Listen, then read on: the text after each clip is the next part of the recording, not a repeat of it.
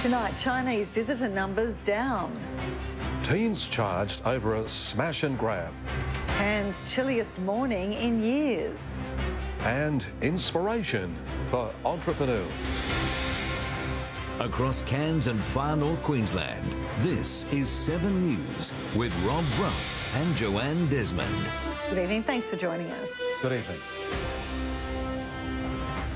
Momentum is growing for Cairns to secure direct flights from China as the Asian tourist boom starts to plateau.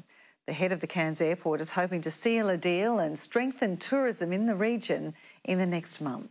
3 boys, one just 13, have been charged over the smash and grab at an Earlville shop.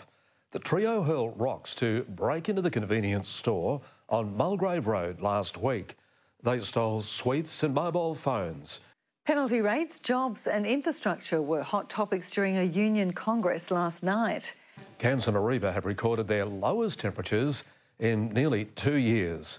As many residents shivered through the early morning, cafe workers were rushed off their feet selling hot coffees. Tableland's residents worked to icy cold conditions. Mareeba's temperature dipped to 10.2 degrees overnight and Innisfail hit 9.2. In Cairns, people wore extra layers of clothing. Biosecurity Queensland is investigating after an invasive pest was discovered just south of Weipa. A not-for-profit group helping mental illness sufferers to get back on their feet will now be able to cook up a storm for its members and the community. A group of children who created an app have won a Queensland Award for innovation. The youngsters will now head to Melbourne to pitch their business case. A group of emergency service personnel have hit the road, aiming to pedal their way to Cairns to raise money for the Children's Hospital Foundation. The fireys, police and paramedics are hoping to hand over $70,000 to the charity. And still to come tonight, we'll check out what's on this weekend. And people with disabilities set sail on new adventures.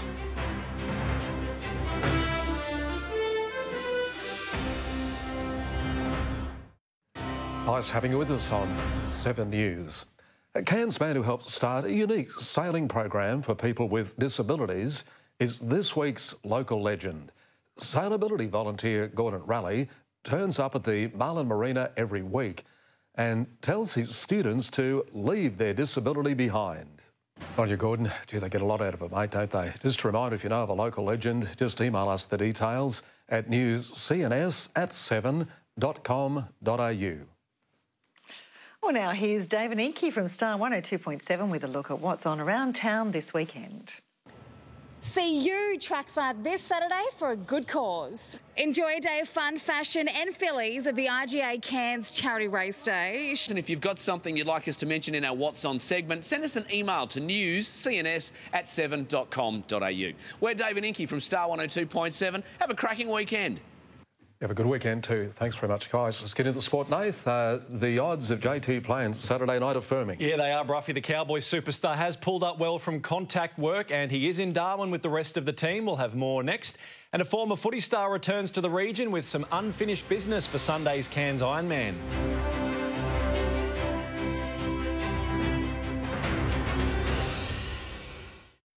Welcome back to 7 News. Cowboys coach Paul Green is quietly optimistic about Jonathan Thurston returning from injury against Parramatta on Saturday night after the co-captain's shoulder responded well to this week's contact work.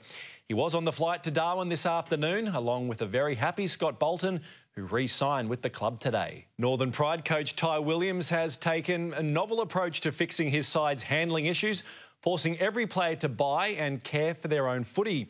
Did Matt say sub 10 hours, 30 minutes out there for the Ironman? Just a wonderful athlete, isn't he? He is. Spot on, mate. Good luck. Good luck. Yep. Thanks, mate. All right, stay with us after the break. Livio has all the weather and Scotty Hillier has our fishing report as well.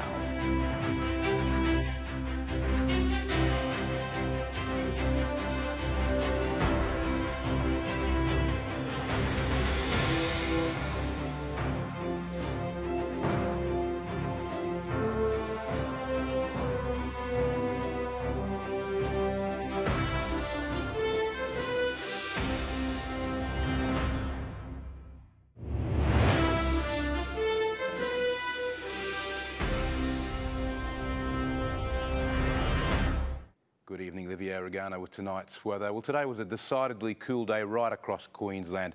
Single-digit temperatures last night, even in the coastal tropics, and of course sub-zero on the Darling Downs. We'll probably reach a climax with a cold snap around about now or maybe tomorrow, and then slowly warming up through the weekend. Temperatures today across far north Queensland. Cooktown atop of 26 degrees. Mareeba down to 10 last night, up to 24 today. Even Cairns got pretty low last night, top of 26 today. Now to the satellite loop. Of course, to get the coldest nights you need clear sky. That's the basic recipe and we're all familiar with that. And of course there's no cloud at all to be seen in Queensland, or very little. That's allowed all the heat to escape last night, produce those very low minimum temperatures. A little bit of cloud just offshore from the northern New South Wales coast, not really interfering with Queensland's weather. Now today's chart. It's really nothing unusual about it, just a classic midwinter pattern. We've got a continental high just sitting pretty close to Adelaide. You've got a low that's digging its way into the Tasman Sea and that's causing the winds to take more of a southwesterly direction rather than southeasterly. So they're land-based and they're dry and they're cool and they're propelling the cool air slowly right up to the northern tropics. Tomorrow's chart won't look too much different. The low starts to basically phase out a little bit, gradually turning the wind more easterly, but it won't be until the weekend that it'll start to warm up. Now the latest from the Weather Bureau. Boating forecast for Cairns waters. A bit of a windy day on the water tomorrow. Southeasterly between 15 and 20 knots. And not much of a change over the weekend. Big tides tomorrow with a full moon. The highs rolling in about 8:30 in the morning, a low not long before school pickup time. Now the North Tropical Coast and Tablelands, mostly sunny tomorrow. An early frost on the Tablelands perhaps. Cairns 13 to 25 degrees. Atherton 9 to 19. Innisfail 23. Mareeba also atop of 23. Looking ahead for Cairns.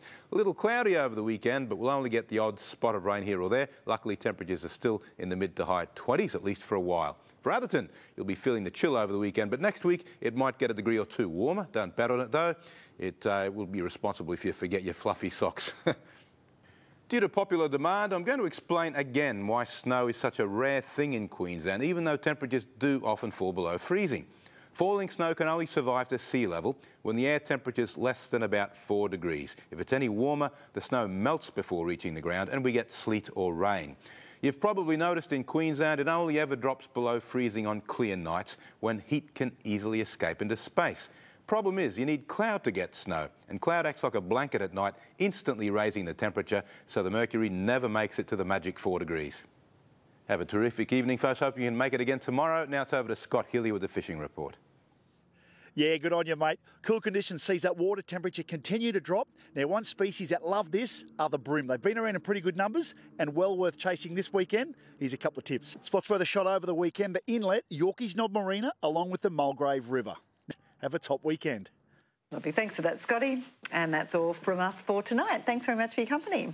Just a reminder, if you missed anything, we have a replay of our news on 7:2 in a moment. Otherwise, we'll catch you tomorrow night. Good night. Good night.